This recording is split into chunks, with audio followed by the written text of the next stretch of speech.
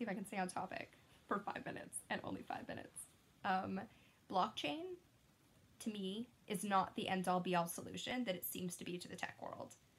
Both open source and blockchain are very powerful tools. I am behind. I love them. I also don't think in and of themselves they are solutions, because they are geared towards a very specific demographic, which are technology people. People who already like technology, or seeking it out, or trying to find the new innovative thing. But it's not the masses. It's not even looking to be a solution to the masses. It's already a barrier to entry to say you need to be this technologically elite, right? To use open source that someone else has made, to use WordPress is user-friendly enough. But if you're not a coder, you have to pay so much more to use WordPress than if you're someone who understands, like truly can get the open source benefits because you can code. Blockchain is similar in that. The projects that people keep pointing me towards, Holochain, and Colony.io, seem to be blockchain solutions, which, because they have that as their sticking point, that means that if you're trying to solve a problem, you first need to run it through blockchain, as opposed to asking, what's the best solution for this? What's the best solution for us as users? And how do we create that together? That's a very different question than, like, it has to be blockchain. If your only tool is a hammer, every problem looks like a nail. And so needing it to first be blockchain is, first you have to make every problem a nail. And then we're allowed to start working on it. As opposed to, like, no, is it a nail? Is it a screw? Is it not any of those things at all? Is it, a bracket? Like, we need a different strategy. And if anyone can be part of that strategy, if anyone can come be part of a conversation as to what's not working for them in their current life, in the current world, what don't they understand and how can we make it more clear? What isn't easy and how can we make it more simple for them to do? What we are doing together is starting with something and improving it. I can't improve holochains, and because I don't own them. I don't own the individual pieces. I don't own the whole. I don't understand it. And so the complicatedness of blockchain itself, that people don't understand it. I understand it more than 90% of your average people out there. I don't understand it as much as the people working on blockchain. I've watched a ton of YouTube videos on it. I'm like, every time I'm like, okay, I think I got it.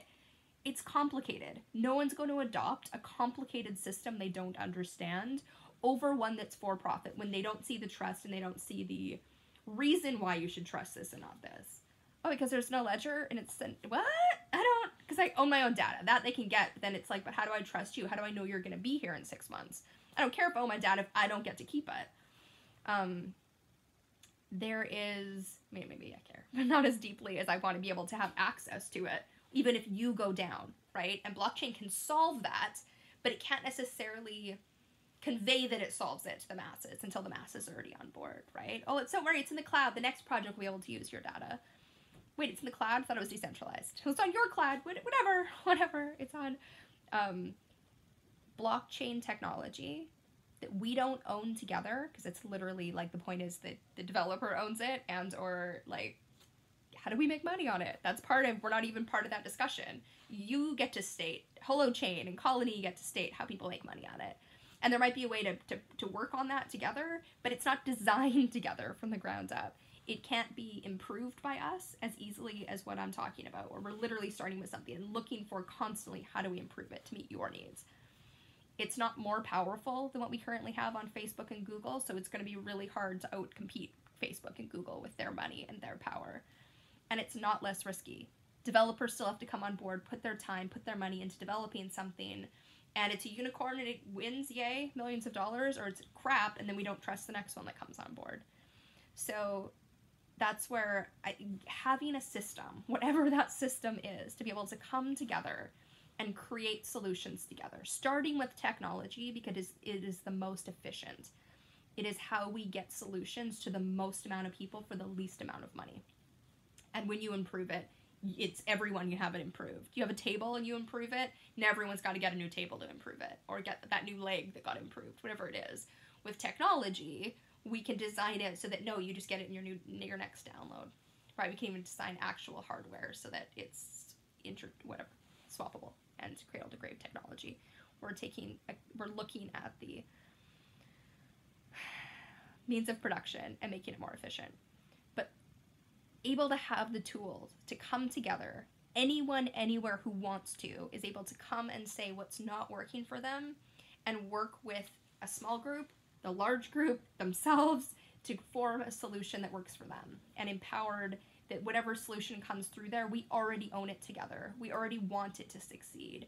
And so we're going to market it, we're going to fund it, we're going to problem solve in a whole new way that when we have ownership over it, than when it's somebody else's project. And all of the blockchain projects are somebody else's project. And until we come up with a way to at least solve the trust problem, not for the techies who understand blockchain, but for everyone, for your grandmother. If your grandmother asks you, why would I trust your application over Facebook? And your answer is because I'm your granddaughter. Grandma, that's not a good enough answer. We have to be able to have trust, transparency, democracy, all of the things that make something we can create together with full transparency much more powerful and much less risky than anything that is currently happening in the blockchain space. Thank you.